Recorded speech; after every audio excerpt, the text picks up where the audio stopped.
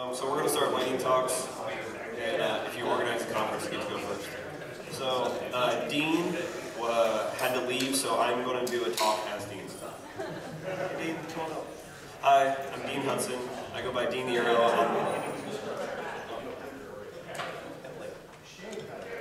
So I'm Dean Hudson. I go by Dean the Hero on the Twitter. I look like this. I work for Sub Pop.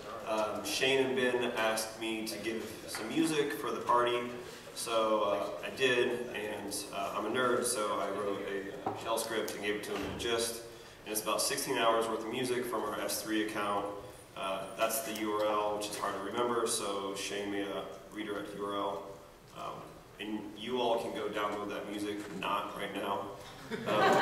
So just save that URL, and there's 16 hours of awesome Sub Pop jams. Right, next. Also, this is what a ladle looks like that could be used by anyone. I'm just saying. Okay. Hey guys, I'm Harris. I actually talked yesterday. This is gonna be quick. So yeah, I'm just gonna pimp a library that I wrote, it's called Catchy, which is supposed to be Japanese for catch. Take that with a grain of salt. It's basically a port of a really, really excellent Ruby tool. It's a dev tool that someone wrote called Mailcatcher. I don't know if you guys read about it. Basically, you set it up. It's a local SMTP server, essentially. And so for your local Rails development, or actually any development, you can just have all your emails go to this one nice little web app inbox, and you can see the HTML plain text and the source, and you can download it. It's really cool. It comes in handy as a tool. So, heeding on the advice, I think that someone said yesterday, hey, if you see something, see if you can write in something else.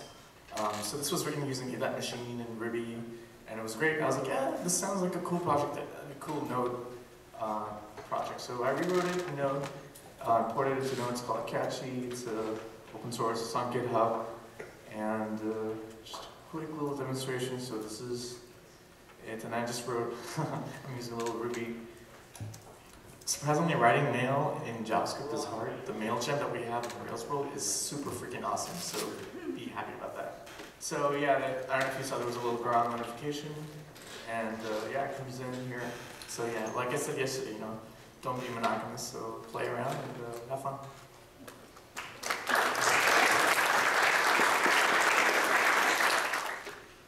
Hello, I'm Dave, this is Adam. Met many of you last night, and I apologize. We work for Substantial, and we want to tell you about a tool that we built, and we'd like to share it with you, and maybe you'd be interested in it as well.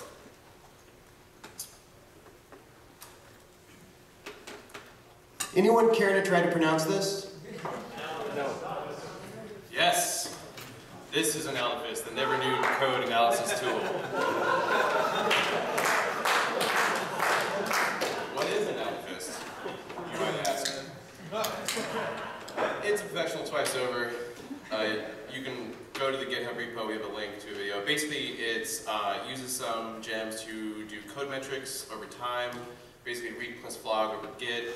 It uses the same syntax you're used to for navigating the Git graph, and it runs in Ruby 1.9. How do you get it? You guys have seen this before. My computer is called Strudel. I don't know why. How do I run it? You might ask. Well, you just type in Elpis, and if you don't give it any arguments, it will just run against basically whatever your current polyatomic branch is, and it'll run against origin master. Or, optionally, you can give it a git name, or a revision by name, a SHA, or any one of those sort of ref finder syntax phrases. All right, so this is probably a little hard to see. It's small, but just an example of the Analysis output. Total score, lower is better, like golf. Shows new problems. These are problems that have been introduced since whatever the previous revision is that you're diffing against. So in this case, we're diffing Analysis version 0.4 versus 6 commits before that for whatever reason, because it makes a nice output. Then we'll also see problems that were removed or solved, basically code that was made better by the metrics of reek and flog. Analfist itself is actually just a glorified script, so it couldn't do anything that it does without two awesome tools, reek and flog. Ryan, I'm sure, can tell you about flog, and reek is also something awesome that you should check out. So we're trying to make Analfist better. There's a few things that we could do. Right now it just runs against app and lib. It would be nice if we could tell it run against this folder or that folder. If we could use things like Rails best practices or any sort of other metrics we could get. The scoring right now is fairly arbitrary. Adding plugins, output formats, and even better would be having other people help us build this thing. So that's pretty much it. Like lightning, it just happened. Now we're going to go dig a hole and put some rice in the bottom of it? Or? Yeah. So we're hiring. Thanks, guys. So, I'm here to talk to you about, showing you my first slide. It's not what I wanted, not what I wanted at all. I'm really good at Keynote. Where's my super presenter display? All right, screw it. All right, so, short and somewhat accurate history of this thing that we're doing right now. I'm Ben. I do stuff. You may remember me from such conferences as this conference. Once upon a time, there were these guys. They were in some states south of here, and they thought, you know what, we should have a conference. We should totally do this conference. We can get people from Oregon and Washington and maybe California, but screw those guys, to come and hang out, and we'll talk about Ruby, and maybe we'll drink some beer, maybe we'll have a really good time. And so they put this whole thing together, and it was called, well, it was a great idea, and it was called Ruby on Rails. So later, in San Francisco, there were two other guys from some other states, not Oregon, because, well, I love Oregon, but screw it anyway. And this happened. I said, I want to do a conf, and Shane said, hey, Go Get Rico is really cool, right? And I was like, yeah, totes. And so we decided to copy it, but to do it up here, because it's, not San Francisco. All right, cool. So, some time passed, and I'm talking like months. Yeah, and we slacked off quite a lot, and then it was March. And, well, come March, time to get some shit done. So, got a venue, locked down all the sponsors, planned a party, and wow, this is really damn hard. So, I want to take a moment because I want to show you what got me, well, yeah, I'll explain. So this is Karin. You may recognize her from the registration desk. She's doing a face here. This, I'll get to it in a second, but she's eating, those sushi kits that came out recently that you make your own sushi candy? They're gross as hell, do not try. They will make you make that face. This face. The official emoticon of Casscadia for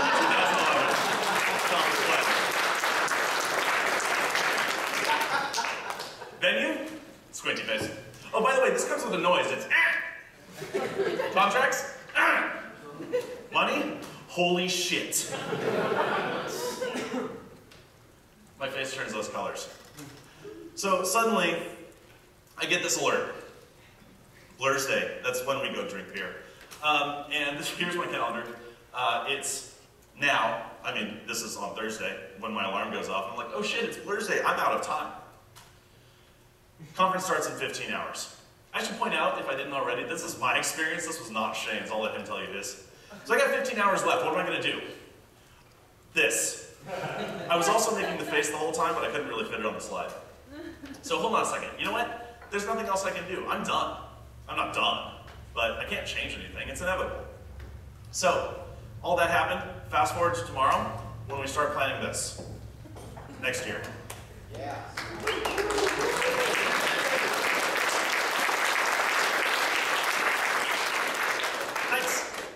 Okay, so I'm going to talk about my awesome house. And in my house, I have many labor-saving devices. I've got some washing machines, not red. I've got a dishwasher, I got a microwave, I got an oven, but it's gas and convection though. But it's also the future, and we've got cool things in the future. We've got robot cars, we've got pocket computers, and we have network light switches. And so you may be thinking, you know, like X10, no, that stuff is crap. I use Insteon, and so they got these switches and dimmer things. They got control pads. They got I/O kits. This is I hook this up to my garage door so I can open and close it wherever. And if it's open for too long, it goes and says, "Hey, I'm still open." We got outlets, and way.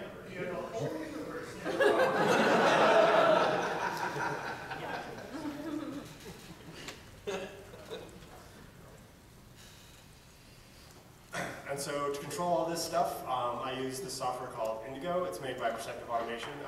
This is a bunch of all the switches in my house and other stuff. The fireplace up there. Notice the toilet is on the list. It's actually the toilet light switch. You can set up scenes in this. So this is a scene to turn off all the lights that are not upstairs. So when I go to bed, I turn them all off. You can also set up like, I want it a little bit on for some mood lighting. You can do triggers. I copied this. I don't have a hot tub. This guy's got a hot tub, so you can email his hot tub and have it warm up when it's going on. This other guy has a lawn. I don't have a lawn, so he's got a sprinkler. And then there's also, with the Indigo software, there's an iPhone app, so I can, you know, I can go and change lights in my house. And so I am a lazy person. And so, you know, like when I'm watching TV, I don't want to go fiddle with dimmers, so I got a thing for that. When I go take a shower, I want the fan to turn on and then turn off after I'm done. And if it's dark, I want the lights to turn on, so I've got all that stuff. If you know, you burn something in the kitchen, you can turn all the fans on and vent stuff. You turn on the fireplace from like driving home. It's gonna be cold. Turn the fireplace on. And then, you know, one for bedtime, so I can turn everything else then off that I don't want to do. But there's still some stuff that I don't have set up right. I still want to do. I don't have a thermostat for the fireplace, so I've got all this stuff. And one of these days when I'm done going to conferences, I'm going to actually figure out how to stick the pieces together. I've got a receiver, so Indigo can also control iTunes. So I'm going to set that up to go and say, hey, turn on my receiver, send it to the AirTunes thing, and you know, set the volume right so we can play stuff. Alarm integration, so it'll better know when I come and go. So I can turn on lights if I get home and, you know, dark out. And then also do some watering. So I've got some balconies, and want to go and have like a little bucket and an aquarium pump, and then there's an outlet controller so you can go and water the plants that don't have to go and carry the watering can around everything. And so I bought all the stuff at Mac Home Store. They got great customer service, and the control stuff is at Perceptive Automation. So if you want to know anything else about that, you can ask me. Thank you. Hi, I haven't rehearsed this at all. Hold on. So today, Rich and I were doing some calculations at lunch.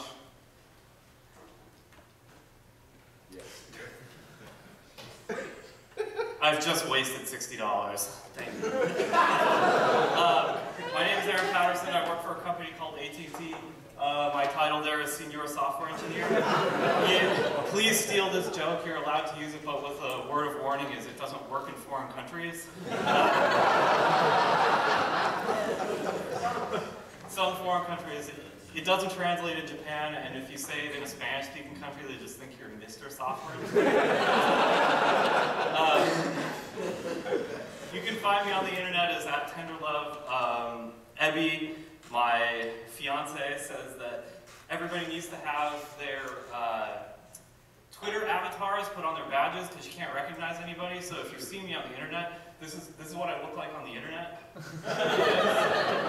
And that, I don't actually have a mullet, that is a wig.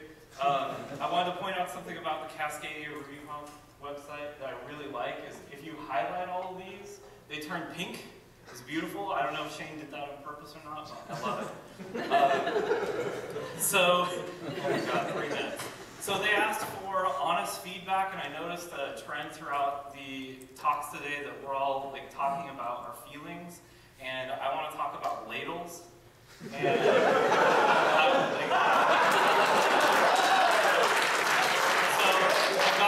I've got a couple ladles up here. But first, we need to talk about the history of ladles. Time, right? First, the ladle was invented, and then as we move forward through time, America was invented. And then at the end of that, after America was invented, being left-handed was invented. Now, the thing is, ladles came from Europe, and they were invented in the 11th century by a San Franciscan monk. His name was Alexander Ladle, and the reason that they invented them is because back in those days, everybody drank beer, but they drank it out of barrels, and the only thing that they could use to drink beer out of these barrels was spoons. So all of them would gather around the barrels and drink out of it with these spoons, but that was very inefficient. So eventually they elongated the handle and then made the bowl bigger so that they could drink more out of it. But if you notice from the timeline, like, left-handedness hadn't been invented yet, so they came up with these, which helped them drink more because it's got a little spout on the end of it, and it looked like it would go like this. They would put the beer into their mouths.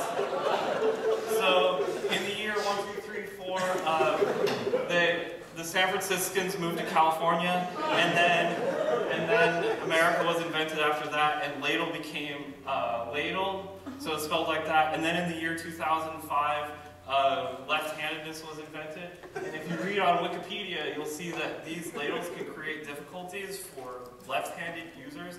So I want to show you a demo, which is like, so I'm left-handed and I have to use it like this, so when I drink beer, it's very inconvenient, or I can do it like this. But it's very, very difficult. Anyway, they asked for honest feedback, so I gave them my honest feedback, which was all of the ladles here are right-handed ladles. I can't use them for anything. So, they're very kind, and they replaced every one of the ladles with ambi-handed ladles. That made me very happy. So even though I had to talk about my feelings, there are happy endings here. There's one more happy ending that I want to share. It's between the, I don't know if you were at the party last night, but it was between the cutest couple that I saw at the party last night, Kate and Ben, and I wanted to rename them like celebrity couples, so I think that their names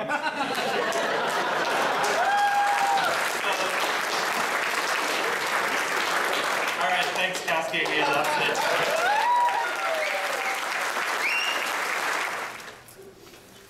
I'm going to continue with the theme of feelings.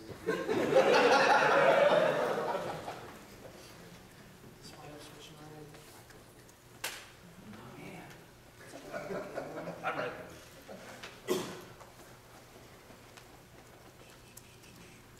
Pro tip: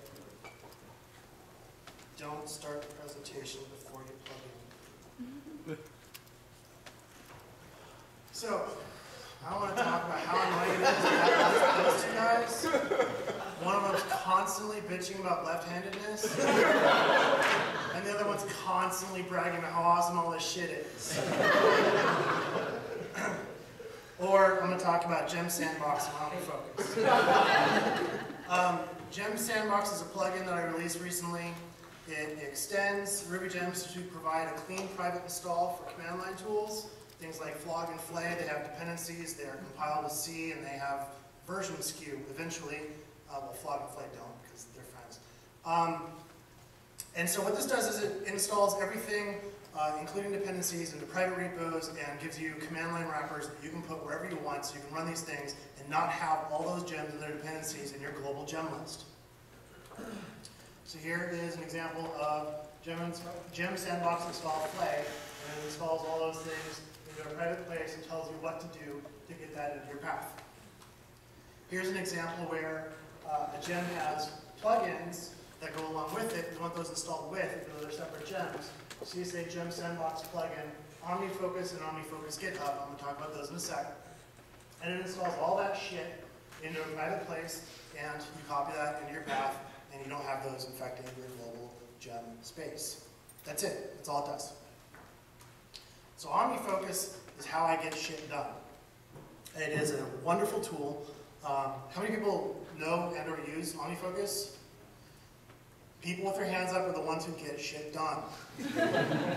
So this is one view of OmniFocus. I'm focusing in on my Ho project, and you can see that I've got tasks in there, and some of them have little tags on the front, like RF and some number.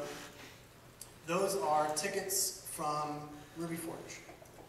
And we've got plugins for RubyForge, GitHub, Redmine, Aja wrote one for RT, and Bugzilla.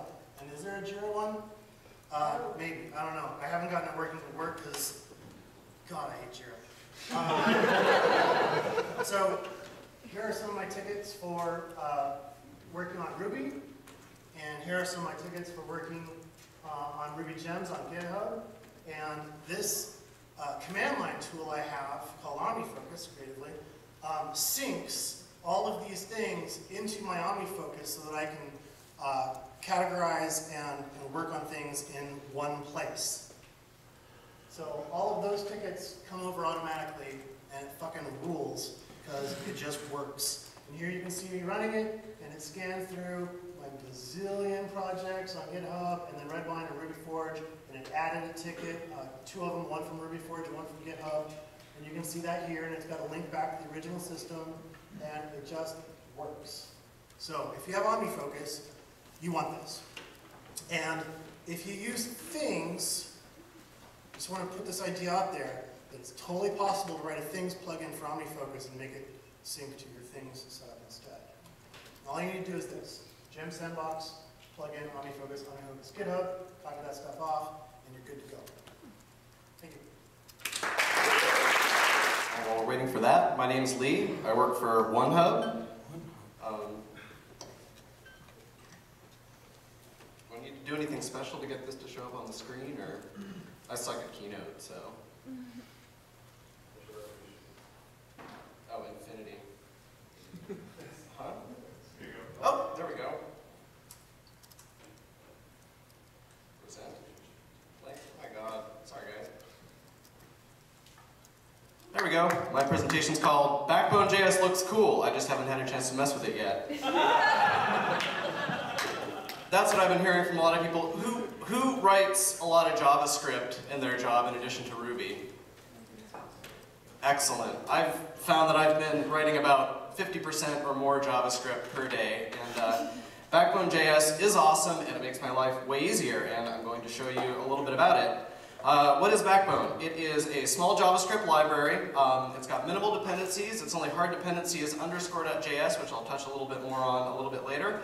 Optionally, it also depends on jQuery, Zepto, jQuery or Zepto, and JSON too. And those are only if you want to serialize stuff to and from the server, or if you want to do DOM manipulation. What it does, it provides basic MVC on the client. What it isn't is a monolithic JavaScript framework like Sprout Core or Cappuccino, where you need basically total buy-in for your application. So you can add it to an existing application pretty easily. You don't need to re-architect your whole entire app in order to use it. Also, it's not MVC. What? So the idea of MVC and Backbone is a little bit different than what you're probably used to with Rails, but don't let that deter you. They actually renamed the controller section to router, because that's basically what it does in the new version. You don't need to worry about that. You can only use the parts you need. I personally use the collections, models, and views extensively, and I will show you what that looks like. So this probably looks pretty familiar to you. You've got a paragraph tag, you've got a anchor with cool stuff in it, and you've got a script tag right on your page with code that does things. What are you doing? So, you click this, toggles blind, whatever. So, how can we make that better? Well, what we're doing here now, instead, is creating a cool stuff view, and that's basically a Backbone view object that encapsulates all of the behavior for that view. And it doesn't necessarily look a whole lot better, but you start to see real dividends when you end up with lots of code in that view that's manipulating different DOM elements, and you don't exactly know, where the code lives, where to go to in each one of your partials in order to actually edit it. So where did the code go? So what we do is we create a cool stuff view that's a backbone view object, and this events object gives us a nice little shorthand for defining observable events. So if you define click cool stuff, and then the second part of that key value is show cool stuff, that's actually going to automatically bind a click event on something that matches that selector to my method show cool stuff right here. And you'll also notice that I've got this $sign. You get a nice little convenience method, which is a scoped jQuery or Zepto selector. So, you know, if you've got a bunch of reusable templates, you can name things with classes, and it makes things a lot easier to deal with. Why is that better? So, like I said, the benefits stack up, and you've got lots of view code. You know where your code lives, and it's cacheable. So we use Jamit, which is a really great tool. They're also, you know, putting sprockets in Rails 3.1, so that's going to be great. This is our assets.yaml file. Basically, all of these files end up getting concatenated when they go to the server. The user downloads files.js. It can live on a CDN close to them. It can, you know, we can set far future expires on it. They cache it forever, and their pages are a lot lighter. They only have to pull in what they need. So there's also models and collections that allow you to keep your model state separate, fetch and push state from the server, and when you set things and get things, it emits handy events. So here's a widget model. I've bound change name event to a method called change name, and right underneath here we create a new widget, we set its name to bar, and like magic we get a little console output that tells us the name is now bar. So let's see. We're doing this in our view now. We've actually created a widget in our view, and when someone actually changes the name of widget, or yeah, so when someone changes the widget name, something actually happens in our view, so we can change the representation on the view. And to show you what that actually looks like, excuse me, we're using this in our OneHub application, so we've got this link indicator right here, and I've enabled the link. If I click disable right here, you'll notice that this guy goes away, and what it actually did was it pushed something up to the server that serialized the state and everything, and also I'm able to reflect that in different parts of my interface, and it makes doing stuff like that super, super easy. You can see, again, right here, I've got this button in 2 different places, and it gets reflected in both of these places with almost no effort on my part. So that's cool. I need my Keynote again. Alright. Time? Alright, other cool stuff. Collections can emit events, views can render themselves, models can easily sync with the server. Also, underscore.js is awesome, and you get that for free. Try it, you'll like it. Thanks. Hi. Jeff Lembeck. I work at UI Evolution. I'm talking into the mic now. Oh, there we are. All right, I'm Jeff Lembeck. I work at UI Evolution. I'm here to talk about jQuery Mobile. Show some of the features real quick. A quick example of this. First, here's a built-in button. And here's a built-in list view that they have. Don't worry, I'll go through this in a second. Here's their built-in collapsible feature. You can just click things, have them show up. It's built off of a lot of ideas that jQuery UI has, and so you can use its theme roller capabilities. I tend to like this theme right here because it's yellow shiny. It also has other things in it. Many of its form elements in it that are built in and set for touch UI interfaces, so it's not set for clicking like normal. So you can use things like the slider. All right, so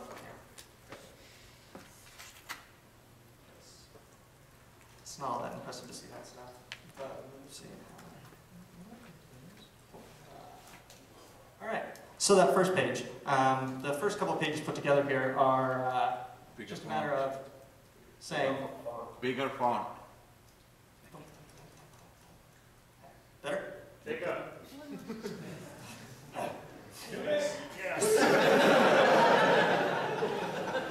Alright, the data roll button. So I just throw a data roll button on a link and it automatically creates that button element for me. At that point, I don't have to worry about writing the styling for it, and it fits. It fits any page that you put it on. It will fit on any type of, well, a majority of good mobile browsers out there. Anything from iOS to Android, Opera Mini, BlackBerry, even BlackBerry. If you'd like to do something like the list that I was showing, you just put that you want data role list view, and it sets it up. If you want it to be inset, like mine was, where it gives the borders around it, data inset equals true. If you don't want that, if you want a far stretching side, you just take that away. You put anchors on the links, and it will give the indication that it is a clickable item.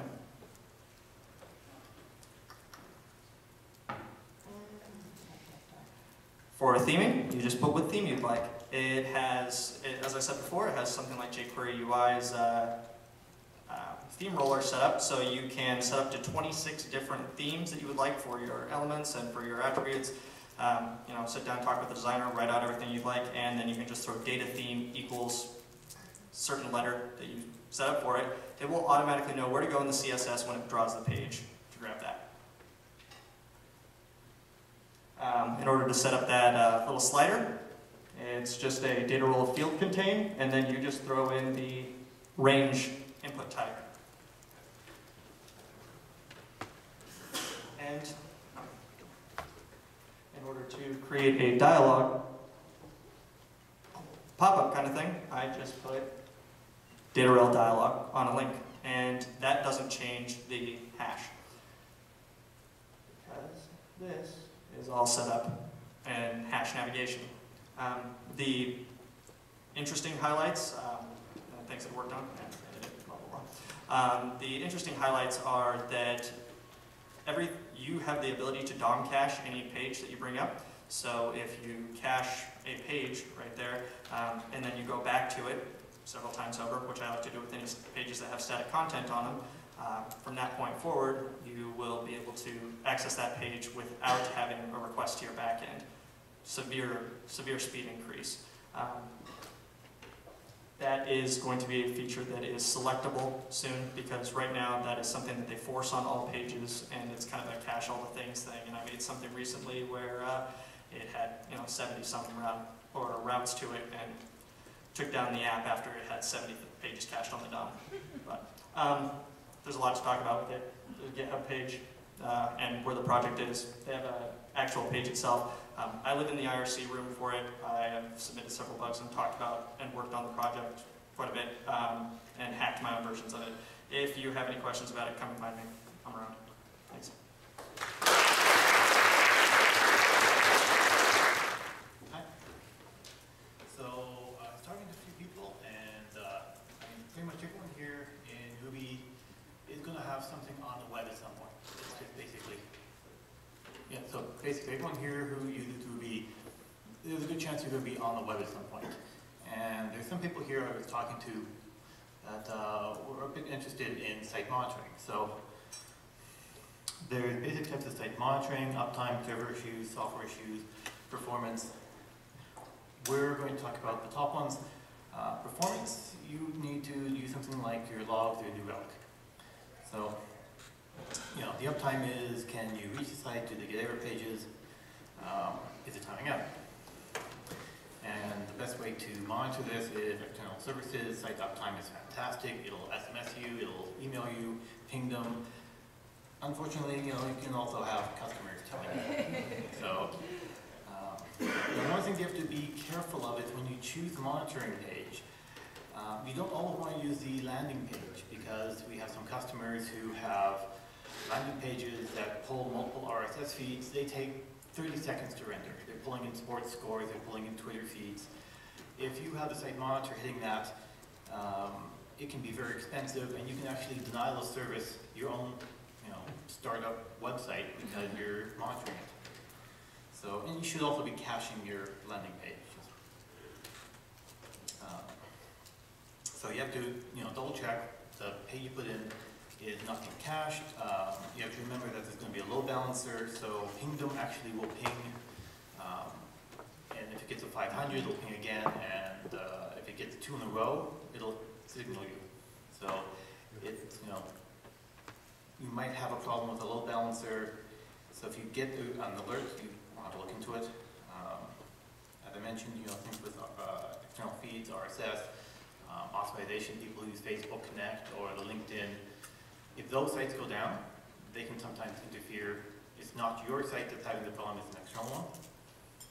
So one of the things we recommend is something that Corey wrote, Fitter Happier, which is basically install it. There's also engineering version, and we have a little doc on it. But if you're not using Rails, that's fine. We love that. Right? Camping. Who here uses camping? Just a couple lines, boom, something simple. Remember that a lot of these site uptime tools use head, so you have to have a special case. Head shouldn't return anything, otherwise graph will blow up in your face. Sinatra, same thing as well. So you can have errors in your code, missing migrations, locked databases, server issues, external network issues, excessive traffic, and you want some way to catch this.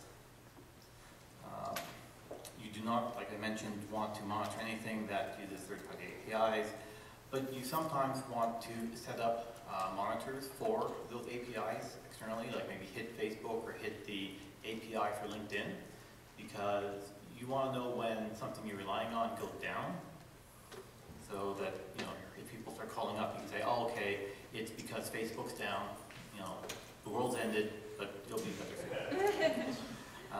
So I know a lot of you guys work for companies with beautiful websites and corporate identities, and they make their custom 500 pages. Well, make sure they do not make a custom 500 page. You do not want to have a single 500 page. You want to have multiple 500 pages so that you can show something if there's a server error, so you know it's an application. If the server is unavailable, if you're doing a deploy, maintenance. If there's a bad gateway, that means the web server is going, but the Rails app behind it is stuck, blocked, or something like that. And the timeout, again, the bad gateway if the Rails app is down, and the bad gateway if it's stuck. And so you can do something like, you have your page, and then for 502, have it a different color. When customers phone up, you can say, oh, you have an error page, what color is it? Or, what does it say? And, it still looks nicer than, having a big, app gateway timeout or whatever. But if you can get the customer to send you a screenshot with the URL, it makes debugging this a lot easier, right? Because there's so many different causes for a site to go down. So, there's a lot of gray areas that you have to watch out for. So, one of the things that you'll also run into is that you go to the site, it's up. Other people go to the site, it's down. So there are a few services on the web you can go to, type in your domain name, and they'll hit it from a few different locations. And shout out to... You just saw the presentation in reverse. Hello. I thought no conference is complete unless I guilt you about documentation. No conference is complete. I've learned this now this year going to presentations. Tests are documentation. We say that a lot, and Wikipedia even says that. I noticed that, of course, minutes before preparing slides, I thought, I'll go to Wikipedia to make me sound more intelligent. And it helped. Look at this. I mean, these characteristics can yada yada, right? So our tests are documentation. But our tests are not in our documentation, not at all. And it says again, if you read a little further in Wikipedia, if you didn't click on the first link, and you're now reading a little further, which I always click on the first link and go down the rabbit hole, but their narrative documentation is more susceptible to dripping. So like all that stuff that you write above and document, that's wonderful. What about the tests that we're writing? But the tests, again, that we write are not in our documentation.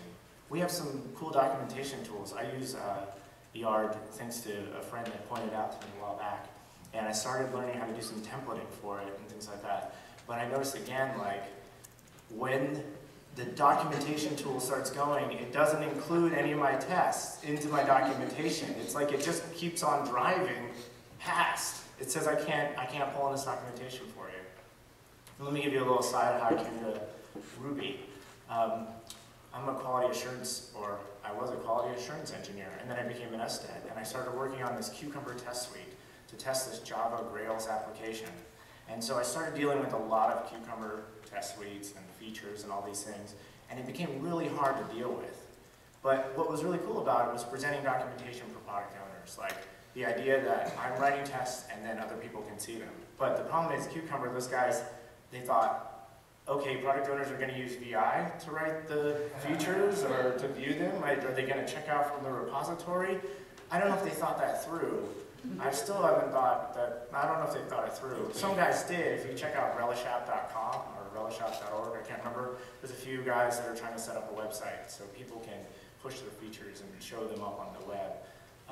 What I started working on shortly after kind of building this huge test framework, this feature set, was a Yard plugin for Cucumber. So it pulls in all your feature files. It'll actually map them all to like your step definitions, and you can actually visualize your features that you've written. So you even get things like the step definitions, the transforms that they're using. You get searching by tag, searching by filter, searching by steps, step definitions, all these things that are normally there in like the upper right-hand corner. You can remove a few things. Those are a little extreme. Like I wouldn't use all these things. Check it out if you're using it. It saved this one guy's life when I talked to him at a conference before. And if you have any suggestions, I'll totally add them. I've kind of left the project because I left the company, but anyways. So I started playing with RSpec as well to say like, can I pull that into documentation? I thought, man, this is awesome. Look at this. I can write a spec, and it sits there right next to the actually method declaration. Like, look, that's really cool. It says it should be a pig, and then it shows an example. That's like a living, breathing example sitting right next to it. I even played with even pulling in test results.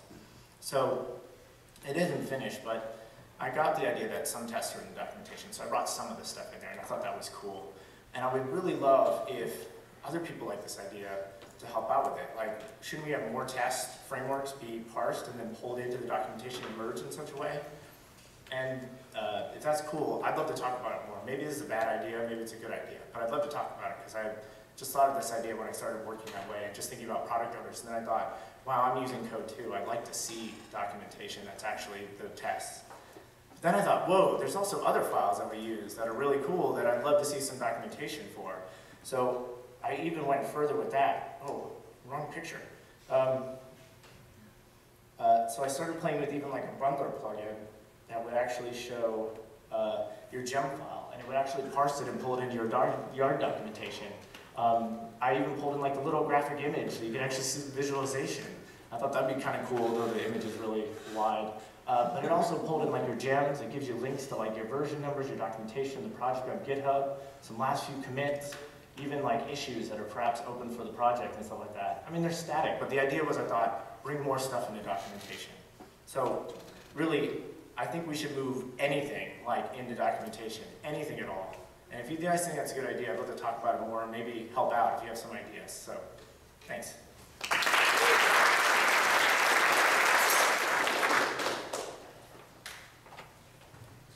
Hello, everybody.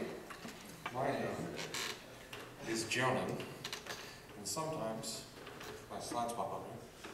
Sometimes I pretend to be Leadbot on the internet because I'm a little bit ironical and definitely anonymous. Don't tell anybody. This is top secret, but that's my website, leadbot.com. I am going to talk to you guys today about something that you probably know already. You're all going to die. Eventually, perhaps not by Jonan. The presentation is by Jonan. I am not actually going to bring about Jonan, I promise you. In fact, if you believe this gentleman here, this is Ray Kurzweil, for those of you who don't know. It turns out that we will all be Cylons someday.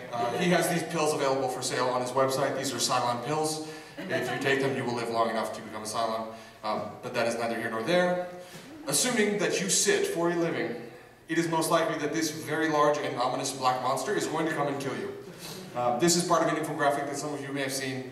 Somebody posted it to our campfire one day, and I read through it because I just love statistics. They're always 100% true. And this is a good example. So, I'm going to explain to you the exact nature of this monster here today. Sitting increases your risk of death by up to 40%. If you sit 6 hours per day, you're 40% likelier to die within 15 years than someone else who sits for 3 hours or less a day. It doesn't really matter if you are an ultra-marathoner and you run 100-mile marathons over mountaintops. Even people with vigorous physical activity outside of work who sit greater than 3 hours a day have a double, effectively, risk of cardiac injury. Sitting makes us big boned. I myself was not always as svelte as I am today. And this is an example of where that came from, that obesity doubled. Exercise rates roughly stayed the same between 1980 and 2000. And you could attribute some of that perhaps to diet or something else, but like I said, statistics are always fact. And sitting time increased by 8%, therefore we have found the cause.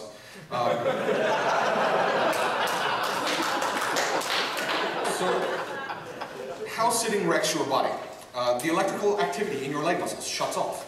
Your legs stop functioning, the muscles quit working. Your calorie burn for your entire body goes down to 1 calorie per minute, which is incredibly low. I'll explain a little bit more, go back to the chart in a second. After 2 hours, your good cholesterol drops by 20%. Over here you see that people, this is the hand of the ominous black monster, people with sitting jobs have twice the rate of cardiovascular disease. You are twice as likely to die if you sit before you're living. Your insulin effectiveness drops for 24%, and risk of diabetes rises if you sit for 24 hours straight, like that one time you drank all that Jolt in college. This is me sitting. I do not look happy. I used to have hair, and this one time I had cornrows, and then I cut it all off and gave it away. But this is my office. I work at G5 in Bend, Oregon, and this is from Luke's perspective. Luke Sheridan over here sits opposite me, took this photo for me. This is when I was sitting and looking angry. I was mostly just posing with my bad-ass hairdo, but this is me standing, which is a good mediocre solution to the problem, right? If you go to a standing desk, you're not sitting, and it is significantly better for you, actually, to stand than to sit. This is a walking desk of my own design. I bought a treadmill, and I took it apart, and I put the base of the treadmill underneath my desk, and I put this huge wonky control panel on top of my desk. It turns out that this is about 90% plastic and metal, and 10% electronics, if that. So I ended up taking apart all of the metal and the plastic bits, and now I just have the control panel up on my desk, and it's quite handy. This is the chart that I wanted to go back to, that standing, you can increase your energy burn by a small amount, slightly less than chewing gum. So if you sit and you're considering standing, get some gum instead. Another good option is to walk, right? So that really climbing stairs is about as good as it gets for cardiovascular exercise. They've discovered that if you really want to get some good exercise, run up and down a staircase a couple times. That's hard, right? We all know that. So walking is pretty close to that hard, but it really doesn't strain you in the same way. I invite you to try and code running up and down stairs. I think it is less likely that you'll be successful. So these are treadmill desks, and you can purchase these at walkandcode.com. It's just an arbitrary site. I am not affiliated. This I liked because they had the pairing version, so and then they have this one over here too. And the problem, of course, is that these are very, very expensive, and I am very poor. So what I did instead was I built my own. And if I can actually get out of here for just a second, I will show you on my video. That's me. And I'm walking on my desk with my fan. Yes. Very walky of me. And then I should not have done that. Oh, I'm done. That's me. Go to leapbot.com. Thank you.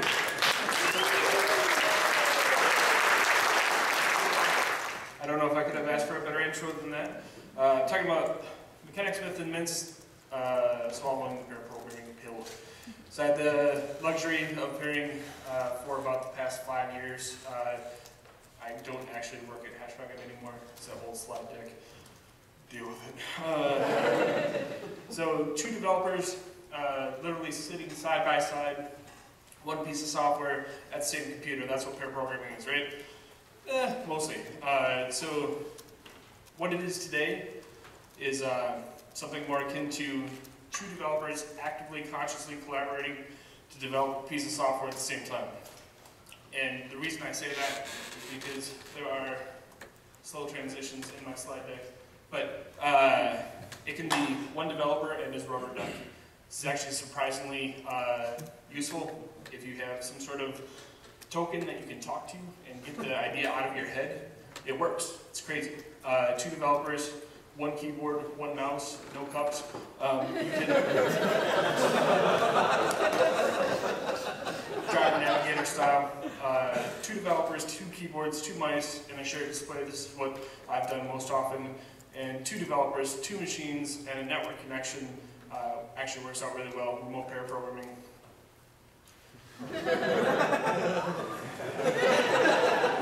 So you need some sort of token. It can be a living, breathing token. So this is 2 developers, 1 machine. 2 developers, 1 machine, and beer. 3 developers. So there is a rate of return that falls off eventually. We tried 4 or 5 at one time, not so much. So we were always a big fan at HashRocket of everyone together, everybody pairing, 2 humans live sitting side by side. But then I wanted to go on vacation. And I wanted to go up to Wisconsin, which turned out to be a long-term thing, whatever. We did some remote configurations.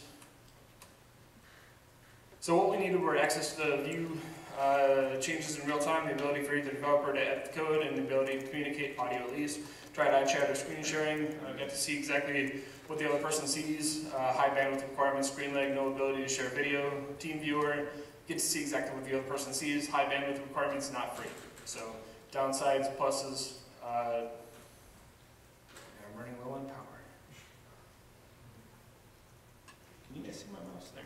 Yeah. Go quick. I'm going. Keynote wants me to know I'm running low on power. Thank you, Keynote.